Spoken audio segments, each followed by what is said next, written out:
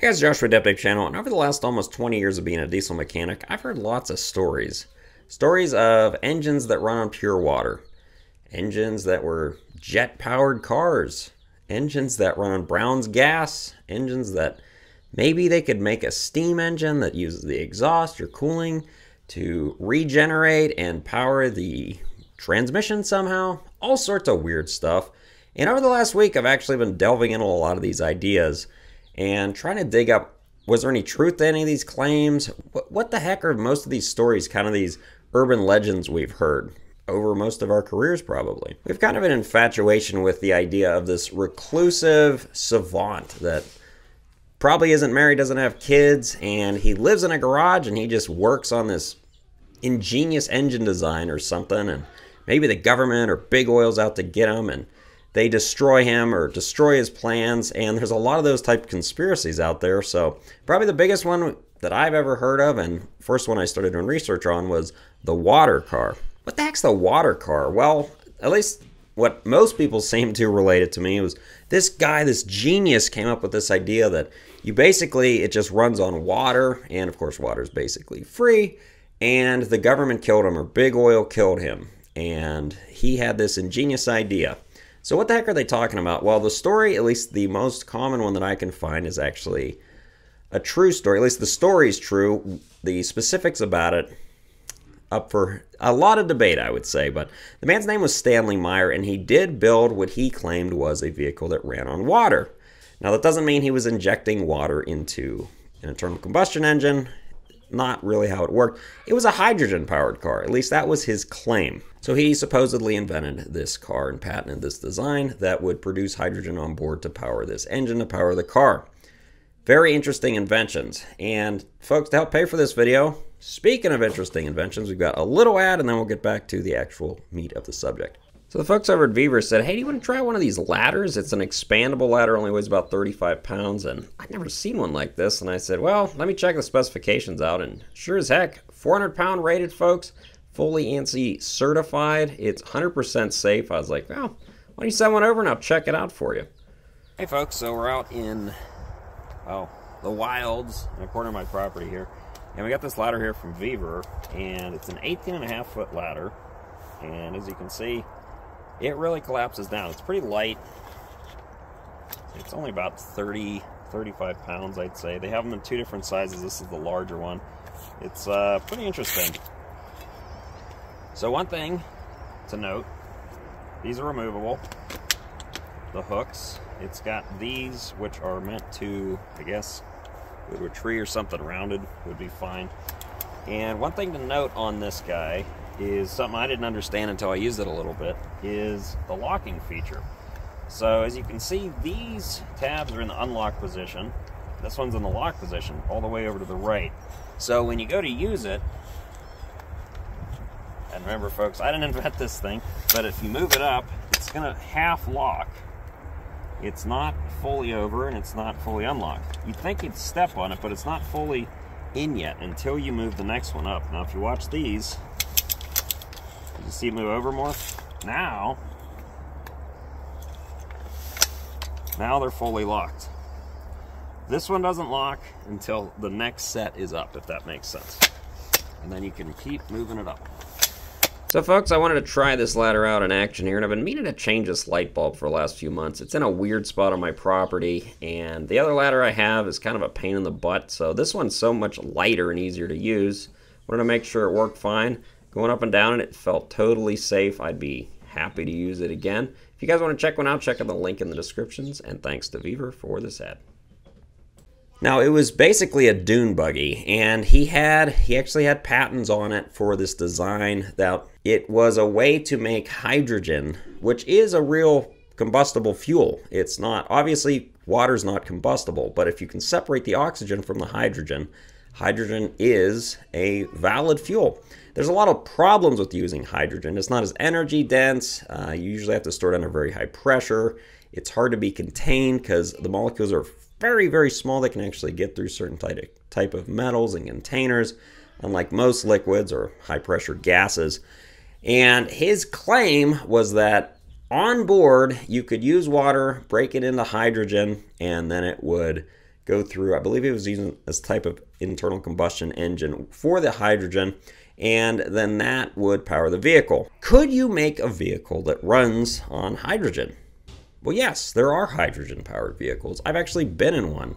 In Las Vegas, this must have been close to 20 years ago, they had an alternative fuels vehicle convention at the college I was going to at the time, and they had a hydrogen-powered vehicle. I believe it was a Honda, if I remember correctly, but it was $1 million car, and it didn't feel like $1 million car. It was basically a $15,000 car with $1 million worth of research into it. But it worked fine. It was quiet, no emissions, at least out of the tailpipe. What we're talking about is the invention of his hydrogen car. And one of the biggest claims was he drove this vehicle from Los Angeles to New York on 23 gallons of water. That's all he used, was 23 gallons of water to power this vehicle. Now, a dune buggy is not very heavy, folks, so it's not 50,000 pounds. So it's not going to consume a ton of resources to move a vehicle of, let's say, 1,500 pounds from Los Angeles to New York, which is roughly about 3,000 miles. But let's just do a basic math calculation to see if it's even energy-wise even possible. So hydrogen, from the research I could do, like hydrogen is about a 10-to-1 ratio from water to actually usable hydrogen. So if he had 23 gallons of water that he had to convert into usable hydrogen, he would only be getting about 2.3 gallons of usable hydrogen. Now, is hydrogen more or less energy dense than gasoline or diesel? Well, from what I can find, it's significantly less dense. So a comparable amount of diesel has about 3 times as many kilocalories per measure unit. So if you were running a gallon of diesel has about 35,000 kilocalories. A gallon of hydrogen will only have about 12,000 calories from what I could find. So yes, hydrogen is a lot less volumetrically efficient when it comes to storage. So say a gallon of diesel to a gallon of hydrogen, diesel has a lot more energy for that volume. But by weight, hydrogen is actually inverse. So by weight, by kilogram or pound, hydrogen has a lot more energy than diesel. But it takes a lot more area to hold the weight. So we're measuring in gallons, at least that's how the story was. So that's how that statement works. You would have to basically have a vehicle that would move from Los Angeles to New York on less than a usable gallon of fuel? Just the premise of that does not make any sense. I mean, that'd be some really good fuel economy, folks. What would that be? Probably about 4,000 miles per gallon. Seems just from that it's pretty much impossible, folks. If you just do the math, right? Now, maybe it did go from Los Angeles to New York, and it just had a 23-gallon tank and to fill it up a bunch of times. I'm just saying what the claims that I've seen were. The math does not anywhere nearly fill out. Now, if it was I burned 2,300 gallons or 230 gallons or something like that, the math could work out in that way. But just 23 gallons of water, it's not possible, folks. I mean, it's not mathematically possible to do that. So that gets to the other side, which is this would have been a perpetual motion machine. And so something able to produce energy out of nothing, basically. You might be saying, well, no, he's using water as a fuel, and you have to add water, right? No, because water's not a fuel. Water's not combustible. Hydrogen is. So if he was adding just hydrogen, he could power his vehicle, but then you're constantly adding hydrogen. Water not being combustible, you have to break it into oxygen and hydrogen. Now, that process is done. You can still do it today. That's how they make hydrogen fuel. So here's the problem with the fundamental design. How do you start breaking down the water to get the hydrogen? You need energy to do that. Well, where are you getting the energy from? Electricity? You have to produce the electricity somehow. Maybe an onboard battery that was fully charged and it started the process. The problem is that battery has to then be charged somehow to make the hydrogen to power the vehicle, and that would probably have to be produced by an alternator. The alternator is pulling power out of the engine, which was used to power the engine. But now that's not to say you can't have a hydrogen-powered vehicle. Like I said, you could do that, but it would always be a net negative. So you'd have to start off with a certain amount of hydrogen to power the process to make slightly more hydrogen would cost more in hydrogen than you would be getting out of it. Does that make sense? So the premise in and of itself, folks, it just doesn't work. Now you might be saying, well, big oil, maybe it did work and someone killed them off because they wanted to keep running fossil fuels. Well, there's lots of alternatives to fossil fuels out there, folks, that aren't just hydrogen based. Obviously, Elon Musk makes a lot of electric cars. They're not fossil fuel based. No one's killed him off. So the argument that it was a conspiracy to get rid of this guy because he was some sort of mad scientist genius, I've heard that a lot over the years on many things, and I don't buy it, folks. Now, I could be wrong. Maybe I'm wrong. Maybe he did invent this. Maybe it did go from Los Angeles to New York, 23 gallons of water. Maybe he was killed by big oil or the government. Who knows? I'm just saying, as a mechanic, I'm not buying it.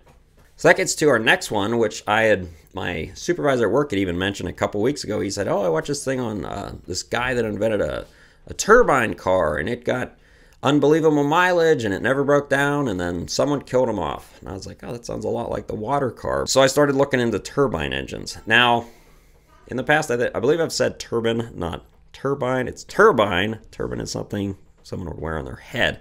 But there is a very good documentary about the Chrysler turbine. There was actually a model of car that they made, a very narrow production, called the Turbine. It was a Chrysler Turbine, and Haggerty actually made it, and they made the documentary. There's actually quite a few documentaries on it. And this was actually a production vehicle, not production in the sense that you could buy one, but they produced 55 of these vehicles. And there's still 9 of them left. Jay Leno actually owns one. And this was a Chrysler car with a jet engine, basically, but instead of being jet engine in the way you would just push a plane through the air, it had a transmission, it turned the tires, so technically it was a turbine engine because it wasn't using jet force to push it. But it was a very interesting vehicle. These were, like I said, there was never something you could buy, but Chrysler was experimenting with them, and they were pretty interesting. If you haven't seen it, it's an over an hour documentary on the Haggerty channel, but I watched the whole thing. I found it as a fan of the muscle car era, older cars in general, alternative fuels. It was super interesting. Now, would it have been a production success? No, it wasn't.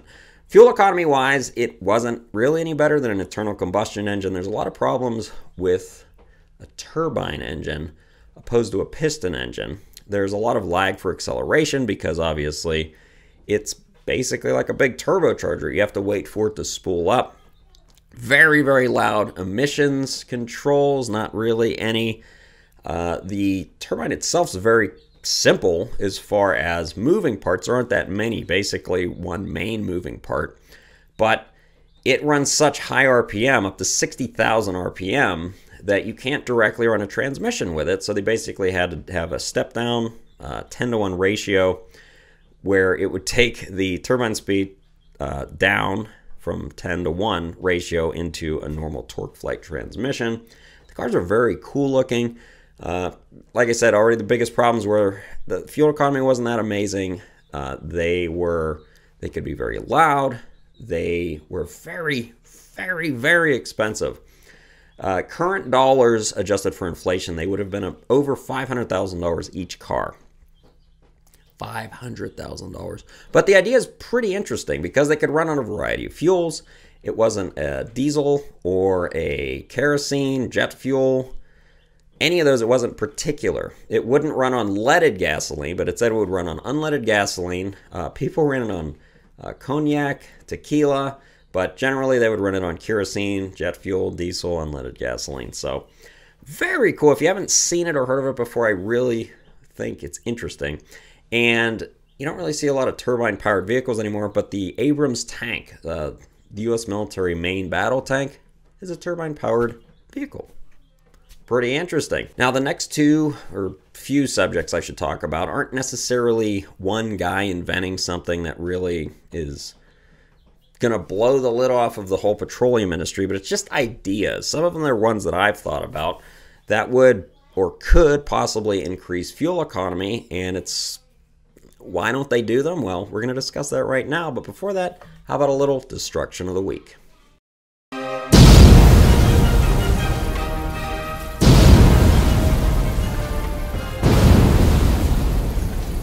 This week's Destruction of the Week comes from Jerry, and Jerry sent me a picture of this little skid steer, and he loves this thing like a child. And he sent me some pictures initially saying, hey Josh, I did an oil change on this thing, and after that, something happened overhead. It started banging and clanging, and we got bent bolts and bent push rods.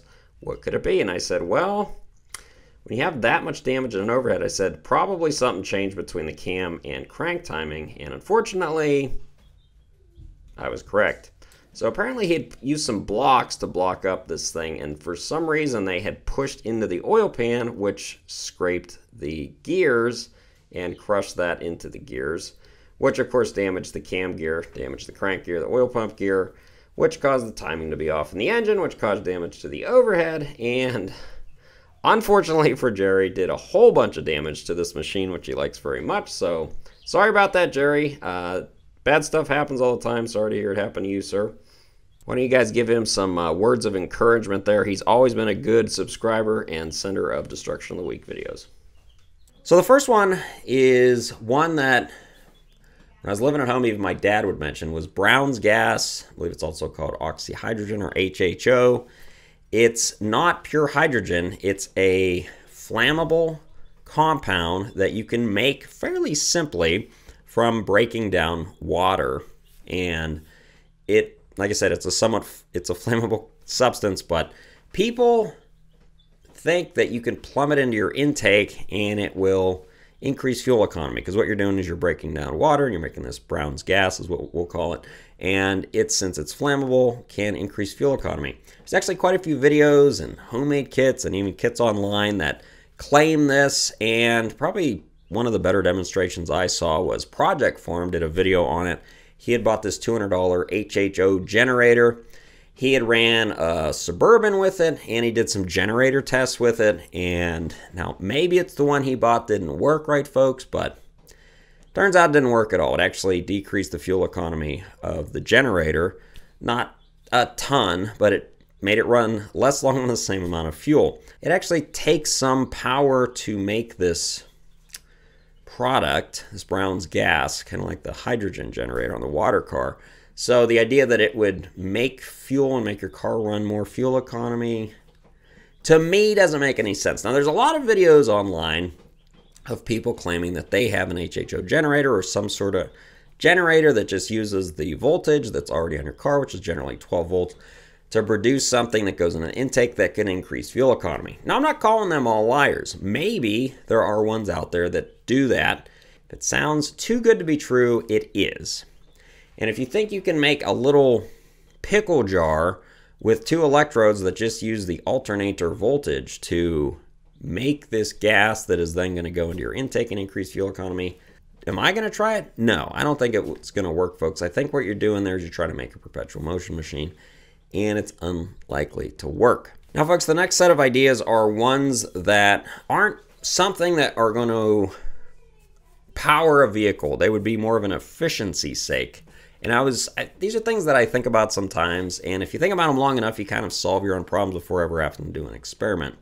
And 2 ideas that had come to mind were, when I was doing the diesel engine video series, I talked a lot about steam and how steam piston engines and steam turbines after that had powered pretty much the entire world up until gasoline, diesel, jet engines. So I was wondering, since heat engines, being diesel, gasoline, jet engines, aren't 100% efficient. They're, if they're lucky, 50% efficient.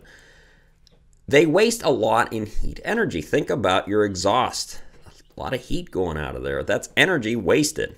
Or the cooling system. You're literally collecting heat from the engine and then just dispersing it into the atmosphere. Why isn't there a way to recapture that? And it turns out there is in certain applications, especially like power production plants, stationary engines, very large engines. They will try to recapture this heat, sometimes heating incoming fuel or using some sort of steam turbine itself to recapture some of that energy. But I was wondering 2 things. Why can't they use the cooling system, which is close to boiling temperature, to power some sort of steam turbine or something that would power the drive shaft or the transmission that would then move the vehicle? There's a lot of energy wasted, as we already said in there, and I kind of answered a lot of my own questions by thinking of that. Close to boiling point. Well, here's the problem with that. In order to produce steam, obviously, you have to get it to that boiling point, which is 212 degrees Fahrenheit, 100 degrees Celsius. But the problem is you don't want your cooling system boiling. Boiling makes your cooling system not work very well. And your cooling system is not there to trap the heat and use it for something else. It's there to get rid of the heat to protect the engine itself. So if you then start trying to get it closer to the boiling point or get it to a boiling point, you risk damaging the engine almost certainly. And that creates a lot of problems because then you're trying to do the opposite of what that cooling system was designed for. So that kind of shot that idea out of the park. So I was thinking, what if they ran a heat exchanger where you would run your cooling system normally, let's say at 220 degrees, but under pressure so it's not boiling, and coolant will increase the boiling point also. And then you ran it into distilled water, and then the distilled water system would get to the boiling point, and then that would run a steam turbine or something.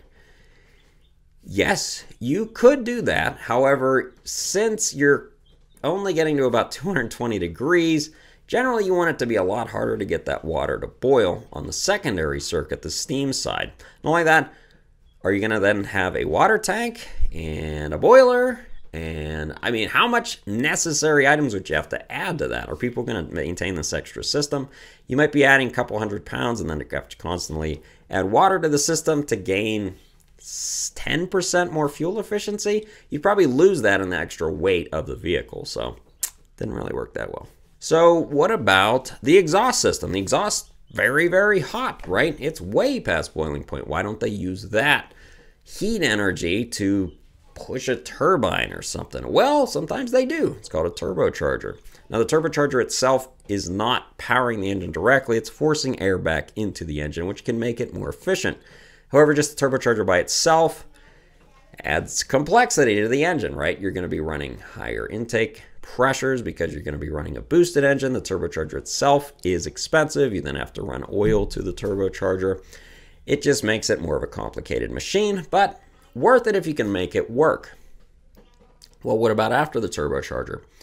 Why not capture that energy? Well, a lot of that has to deal with emissions controls if you think about it. A lot of emissions controls need that heat energy, whether it's a catalytic converter, DPF, something like that. They need heat energy in order for them to work. So if you were trying to extract this heat energy out to, same thing, heat a boiler or something to run a steam turbine, you're kind of back to the same thing with the cooling system. You're adding all this weight and complexity that isn't actually gonna really benefit you that much unless it's maybe a stationary unit or something. Not only that, exhaust gases are not clean.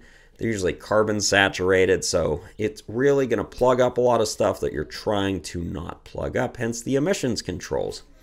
So kind of touching on those subjects there. I mean, we really discussed 5 here: the water car, the turbine car, the Brown's gas additive, if you want to call it that, and then the 2 different turbine or steam turbine designs that could possibly help efficiency, folks. Just different things that I've thought about, different things that have come up over the years, did some research on them. Thought it was pretty interesting. Hope you guys enjoyed this video. Thanks for watching.